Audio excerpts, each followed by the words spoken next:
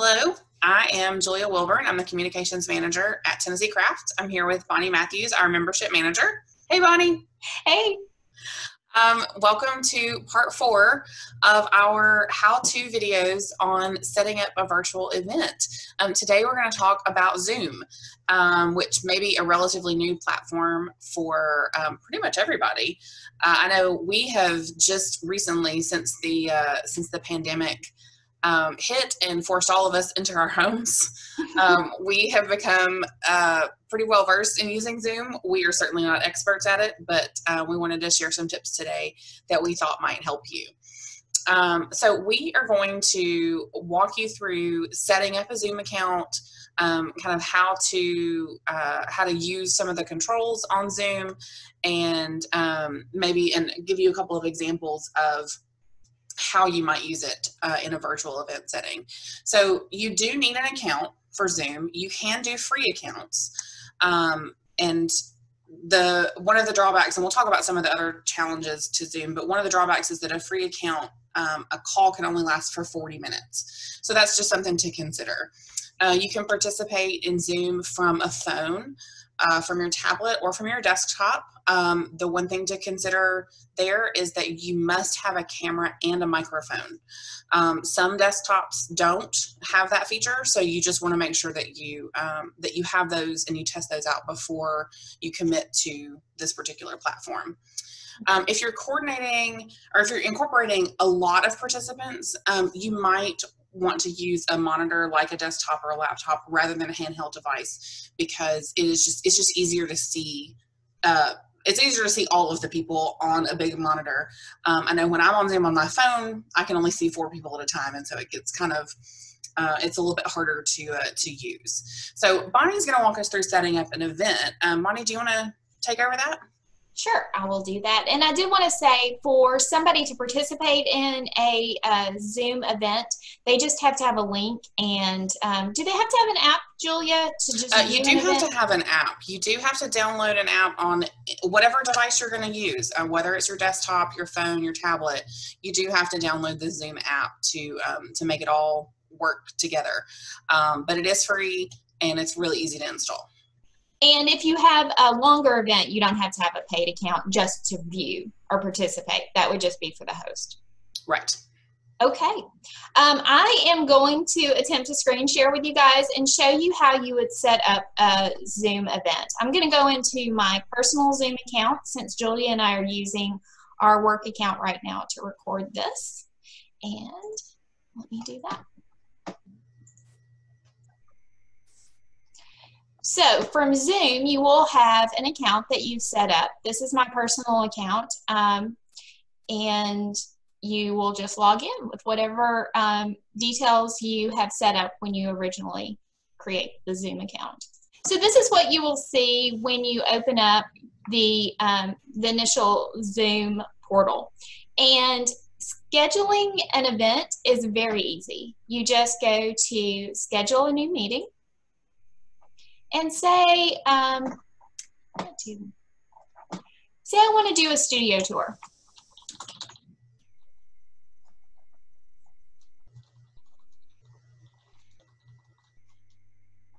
And can do it anytime. Let's say I want to do this studio tour during Tennessee Craft Week. That first weekend would be a Saturday. You could do it at noon.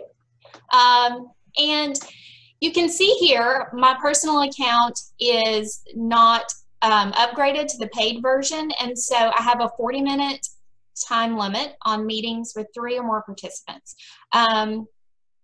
So if you are planning on doing a lot of teaching or something like that, where you are going to have longer events, then a paid subscription is something you might consider. It's less than $20 a month. But otherwise, I could create a shorter event. A lot of studio tours will probably be not super long. Can make this recurring. Okay. You do want to set up a password. It is very important that whoever logs in for security purposes has a password, and we'll get to that in a bit. I would like to have my video on, and then you can decide whether you want your participants to have their video on or off. So if you want to see the people who are participating in your event, then have the video on. If you just want to broadcast to them, say you're giving a lecture or doing a demo and you're doing it via Zoom, then you might want to keep their video off. Typically for Zoom, I think it's valuable to see your participants, so I would turn this on.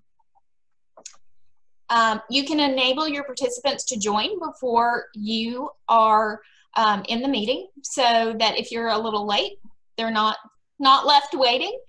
You can mute them upon entry. I always like to select this. Then you have the control over who's speaking. And if they come in and there's a lot of background noise and the kids are talking and the dog is barking, then all of that is not clouding up your space. And then you can selectively unmute people later or all at once.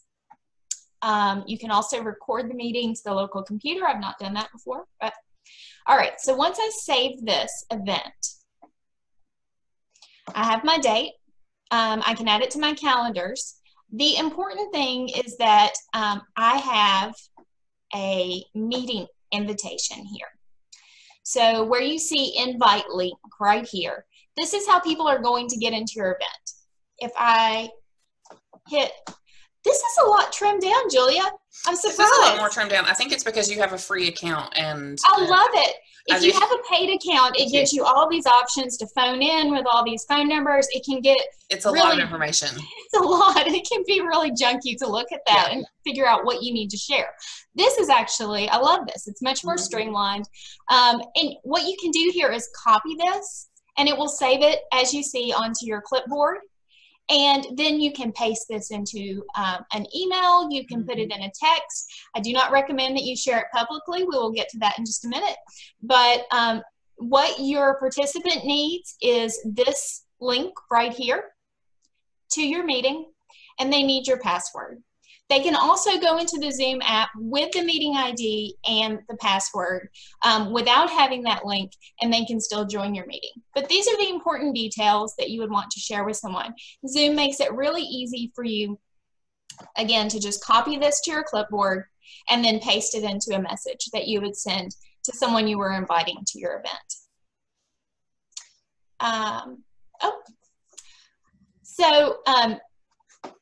This password is really crucial because there has been recently a trend called Zooming, where meetings have been Zoomed, or are there other phrases? Zoom bombing. Zoom bombing, yes. Okay. Zoom bombing, where if your meeting information is shared publicly, anyone can get onto it, and they may not have the best intentions in mind when they join your event. Inappropriate content has been shared. The worst cases of this were in school meetings at the very beginning of the pandemic, where content that was inappropriate for children was shared in a Zoom meeting. I say that, I get really detailed on this description because I want you to know how important it is that you don't just publicly share your meeting details from Zoom. So you're going to have to think about how you get that information to someone without just posting, here's my meeting ID, or here's the link, and here's the password on your Facebook or Instagram, or, you know, on your website. Don't do it. Make sure that that you're sharing that information privately. Like we said, you want to plan to share the login information with the individuals who are interested in being part of your Zoom meeting, your demonstration, your studio tour, whatever it is that you are wanting to do. I can tell you how we've done it with Tennessee Craft and with our Tennessee Craft Week calls. I've created a simple Google form where if people are interested in being part of the meeting, they just fill out the form with their information and their email address, and then I send them the link and the login information to the Zoom call 24 hours before that call happens. You don't have to do it that way. You can have them email you, you can have them respond to an email, text you, however that is. That's just an easy way for me personally to gather information. But you just want to invite people to your Zoom call, give them the information as far as what it is, when it is, and what you're going to be talking about. And then if they're interested, then that's when you would give them the login information. So something to consider is if you want a backup person to let people in or to have the information once you start the event. It's kind of hard to, once you're the host and you are, you're hosting the meeting, it's hard to kind of go back and forth and go, oh, I forgot to, somebody came in late and they want the login information. So to give, another person that responsibility could make it a little easier on you as the host. We recommend that you try it with a friend before you host a public event.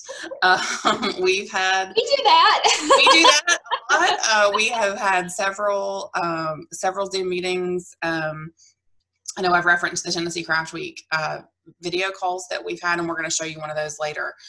But we definitely practice. We make sure everybody's ready. We kind of talk things through and just get comfortable with it before you do a public call. So that's something that has helped us.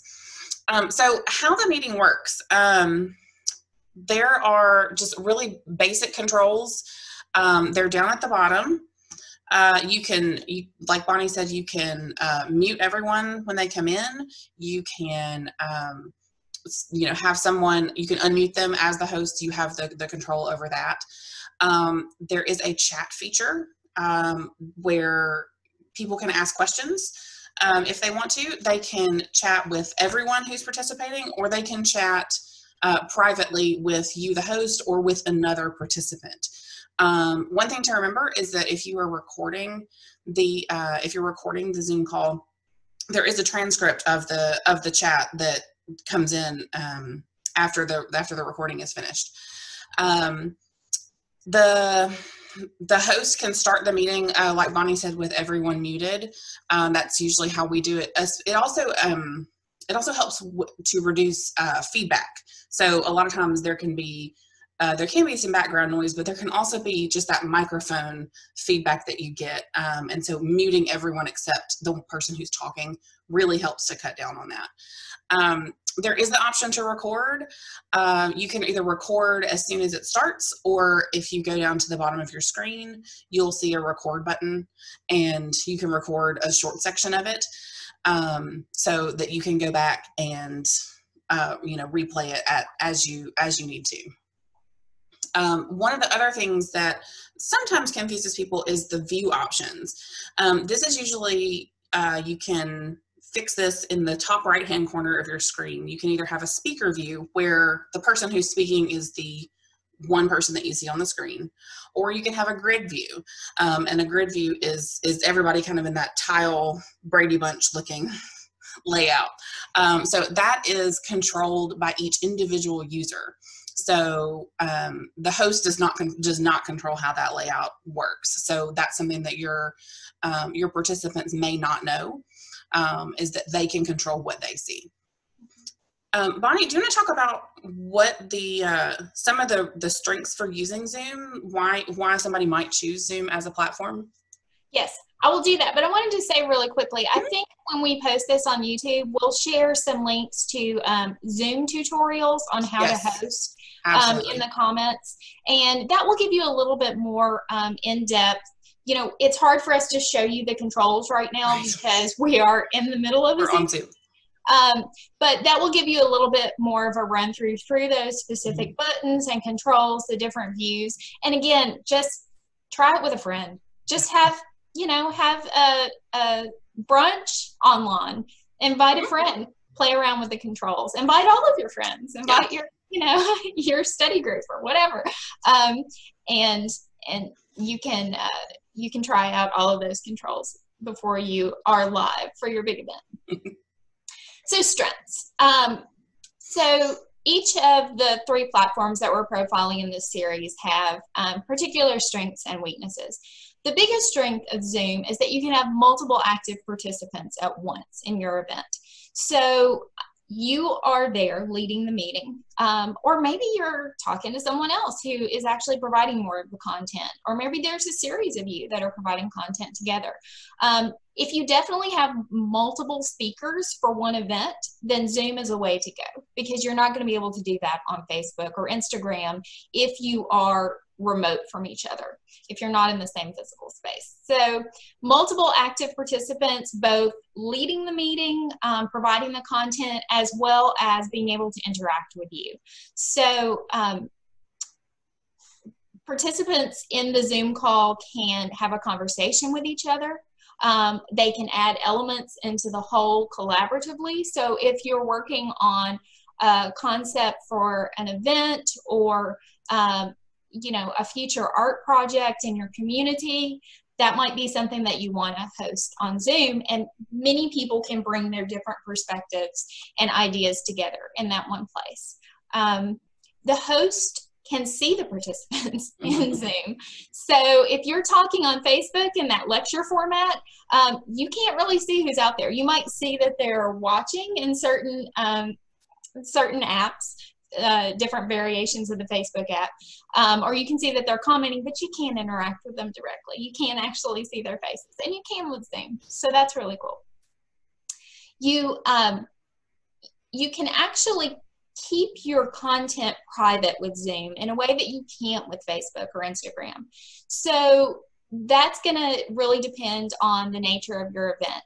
If you want to have a meeting that you just want the core decision makers to be in, then Zoom is definitely the way you want to do that, as opposed to being public on Facebook or Instagram. But also, if you're creating content that is targeted for a specific group, say you have a technique that you have created on your own with your craft, and you want to charge, you know, whatever fee is appropriate to share that technique with other artists, and you're going to limit your Zoom call just to people who pay for that content, you can do that, and you don't have that capability with Facebook or Instagram.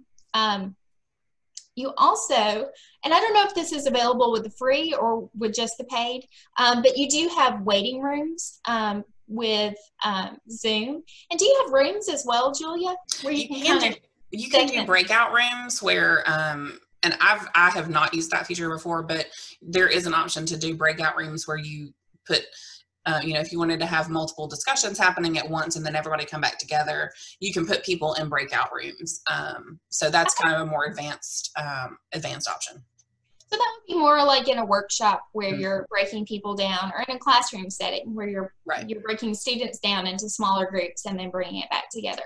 But the waiting room feature in Zoom is to just have an individual conversation with one person at a time, and then potentially bring them all back together or not.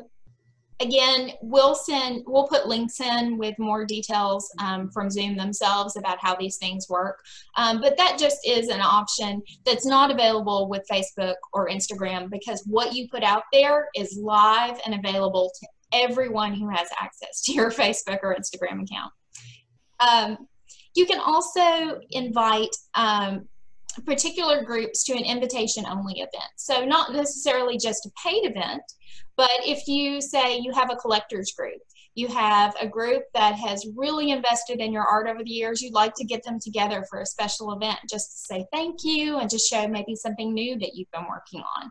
That could be a really cool way to develop your business, your brand, to develop your collector community. And so, whereas again, Facebook and Instagram is public to everyone, Zoom would allow you to create a special patrons group and just provide content to them.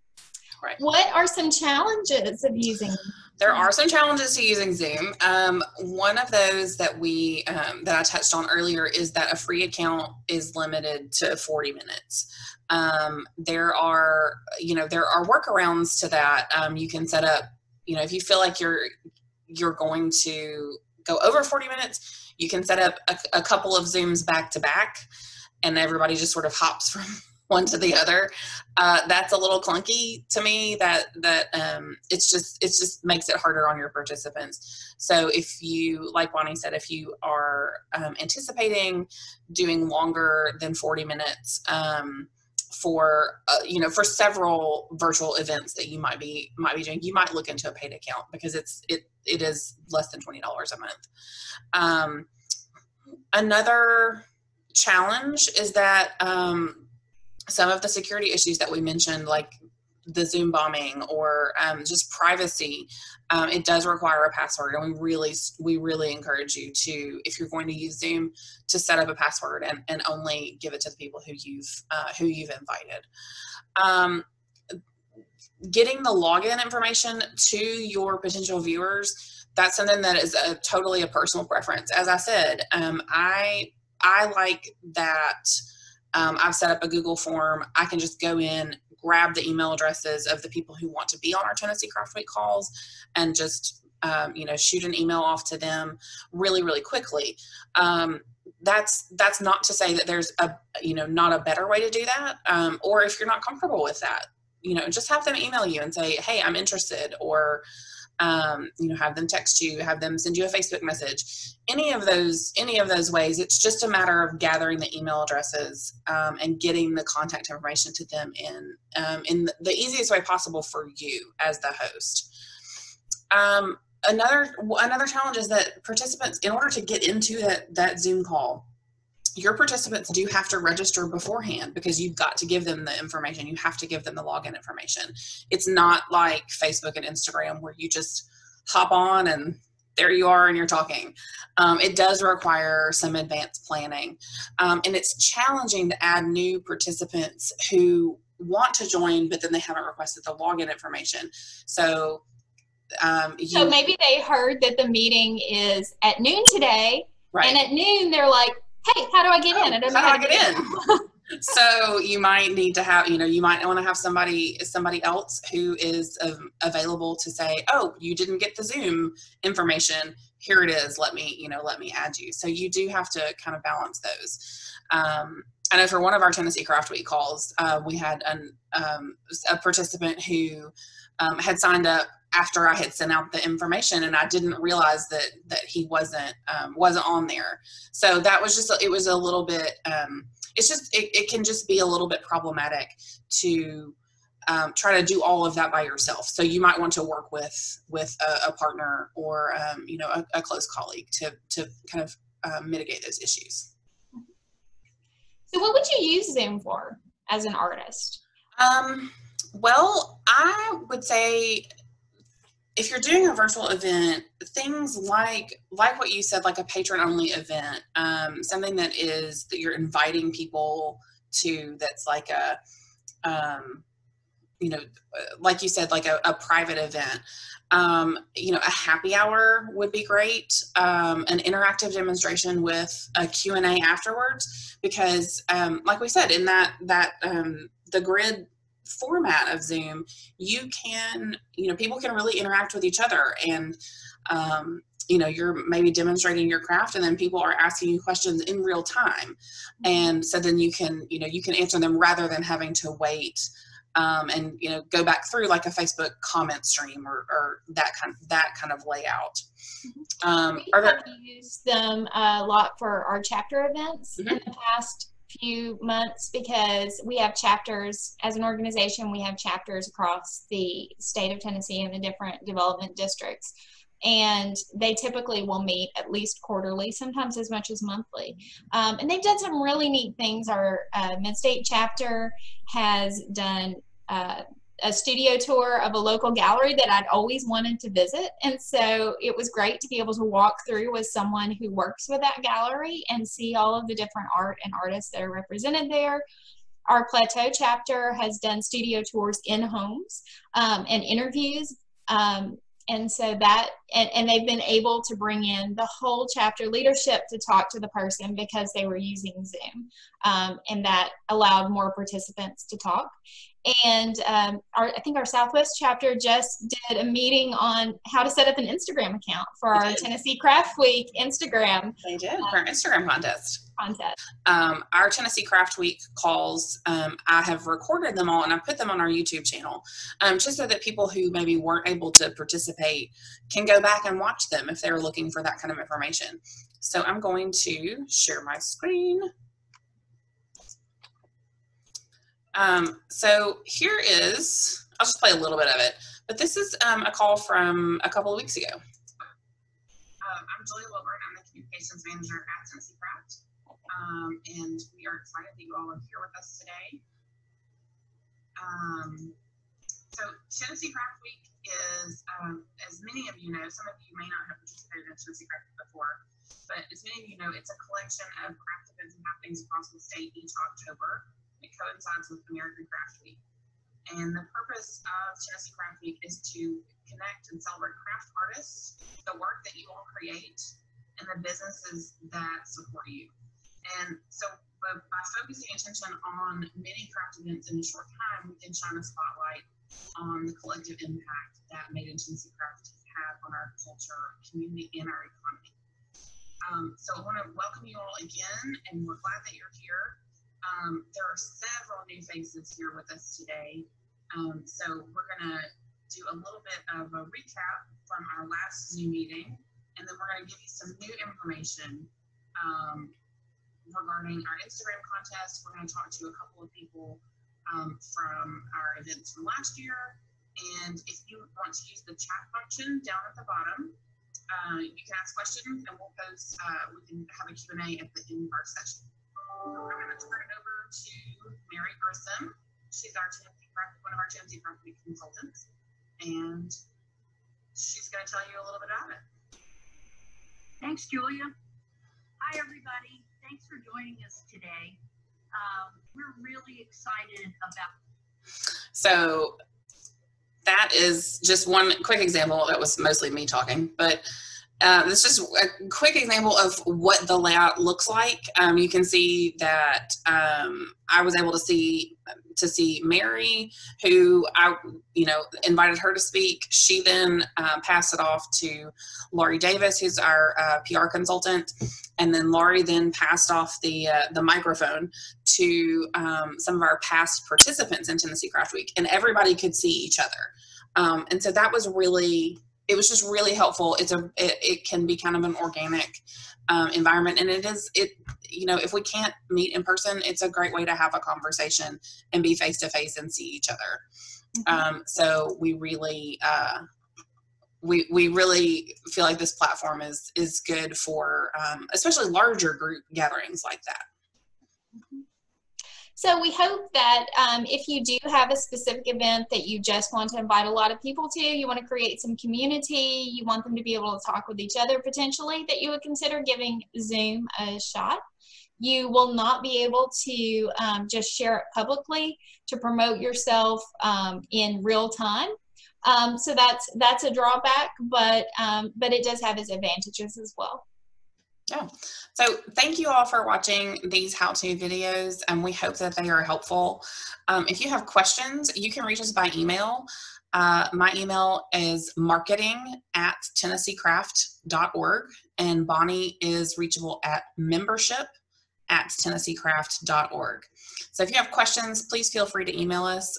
We will do our best to answer them, and if we don't know the answer, we'll find it for you. So we hope that you will consider participating in Tennessee Craft Week and maybe host your own virtual event. And we look forward to seeing what you all can come up with. Thanks. Thanks. Bye.